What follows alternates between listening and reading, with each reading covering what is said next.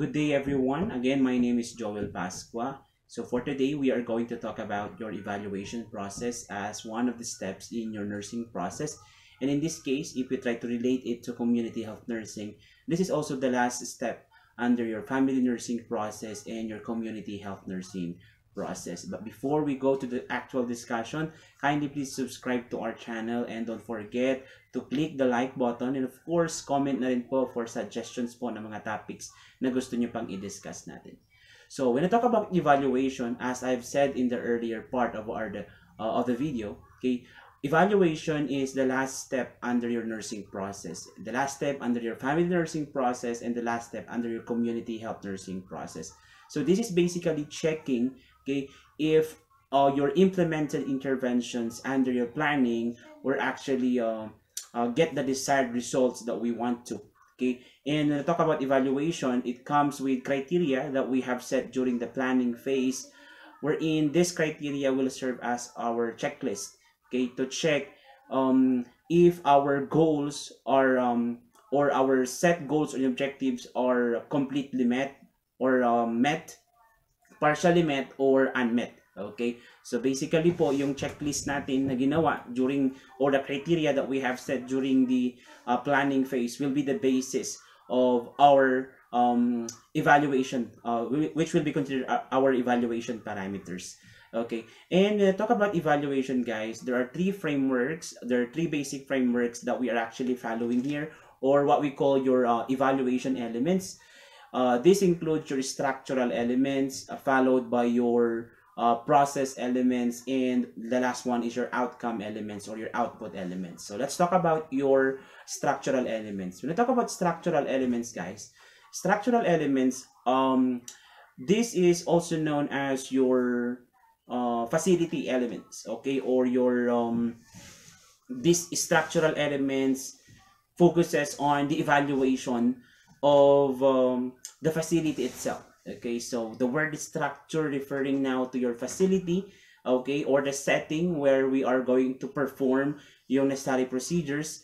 Okay, in terms of community health nursing, this refers now to the hospital, so presence ng hospital, and if there is a facility, how is the supply? So kamusta ang supply? So this includes the evaluation of the supplies, evaluation of the resources, okay, such as your medicines, okay, and other machines that is necessary for providing interventions.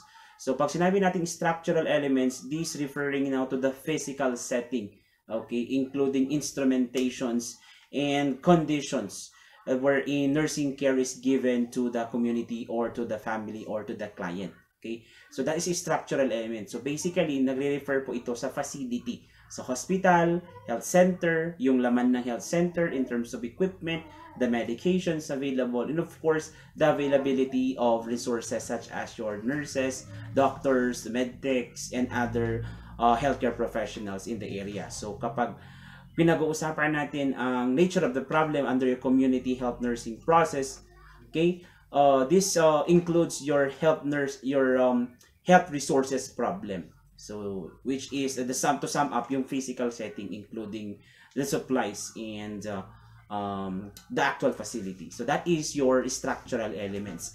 So aside from structural elements, number 2 is your process element. Process element is also known as your method. Okay, your method element. So basically, we are assessing the process itself, the ADPAT.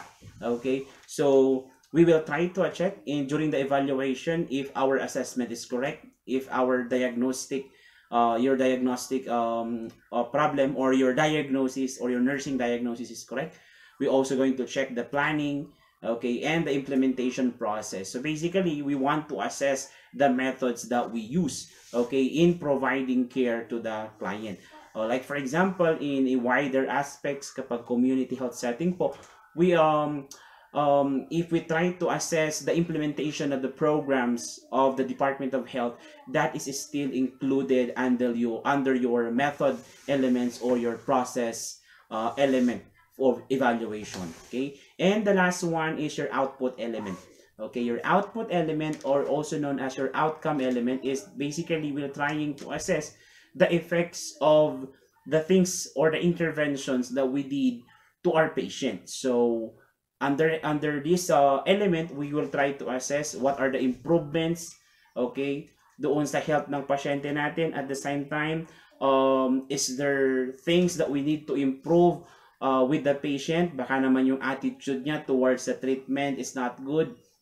Like for example, nagkakaroon siya ng hesitation in taking up the medications, hindi niya tinitake religiously yung medications niya. Okay, yung tulad ng Filipino culture kung saan pag wala nang nararamdaman, hindi na nagtitake ng gamot.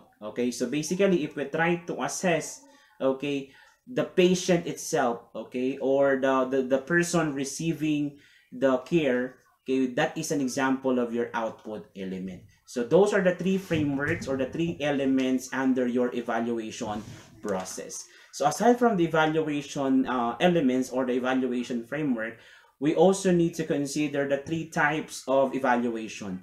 So the three types of evaluation, okay, in your nursing field, okay, nursing field, specifically in your nursing process, is we have number one, your ongoing evaluation, followed by your intermittent evaluation, and the last one would be your terminal evaluation. So what is the difference between these three?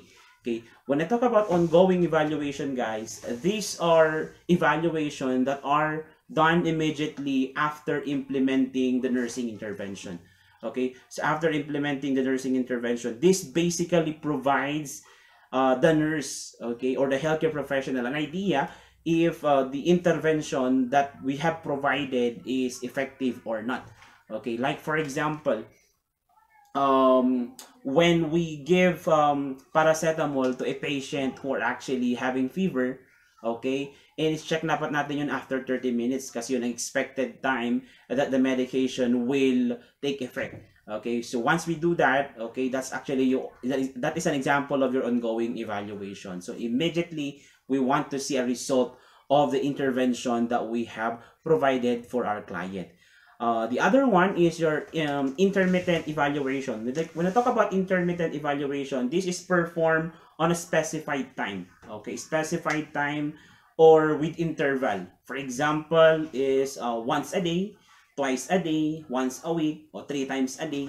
So whenever you hear those words in the doctor's order, and when you do monitoring and reassessment, okay, on those period or with those intervals, that is an example of your intermittent intervention, intermittent evaluation rather. And the last one is your terminal evaluation. So terminal evaluation indicates the client's condition at the time of discharge. So basically, the patient will already be discharged from the healthcare facility, and this includes now status of the goals that we have set. Did we achieve the goals that we have set during the stay of the patient in the hospital or in the healthcare facility? And this also includes the follow-up care, okay, of the client, like after 3 months or after taking the medication, 7 days of taking the antibiotics sa bahay nila.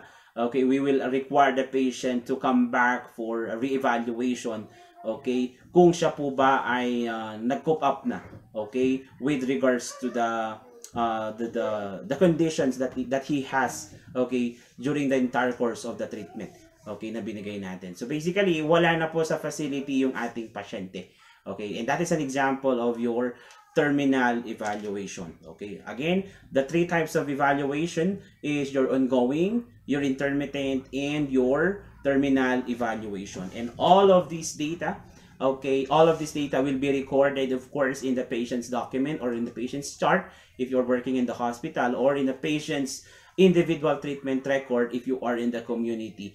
Then this will be reevaluated if there are things that we if there are goals or objectives that we haven't met, okay, with the treatment or the interventions that we have provided, then we have to redo the part that were not achieved. For example, if the problem is with the assessment, then we have to redo the assessment. Then of course, since that is the first step, then we have to redo the entire process.